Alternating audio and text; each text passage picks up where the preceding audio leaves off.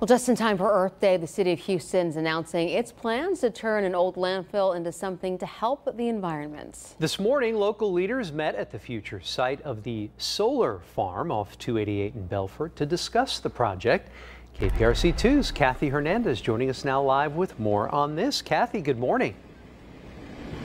Good morning to you. It is a windy morning, isn't it?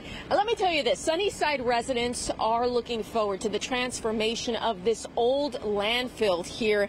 It'll be the largest urban solar farm in the country.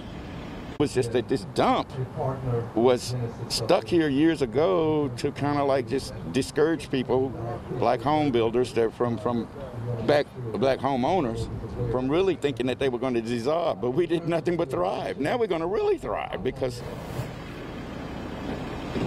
Carrie Hayes is a longtime resident of Sunnyside. The project will transform a former landfill into a 50-megawatt solar farm. It'll generate enough energy to power 5,000 homes and create jobs in the historically African-American community. It'll take $70 million to build, coming from private investors. Another $750,000 is coming from the federal government to help with workforce development.